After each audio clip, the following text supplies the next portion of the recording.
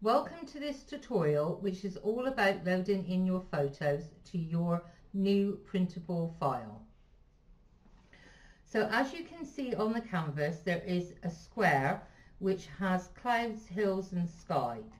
Now whenever you see this image, you will know this is an editable area which will clip your photo and crop it to this shape. So if I wanted to upload my own photo, I would go to Uploads in the sidebar and click on this purple bar which states Upload Files. I will find the photo I want from my computer and wait for it to upload. But as you can see, I have already uploaded the photo that I require. But once it's ready, I will click and drag it to this area, and you can see it has snapped into place. Now if I want to adjust this photo, all I do is double click on the area and I can scale it and move it around simply by dragging the corner.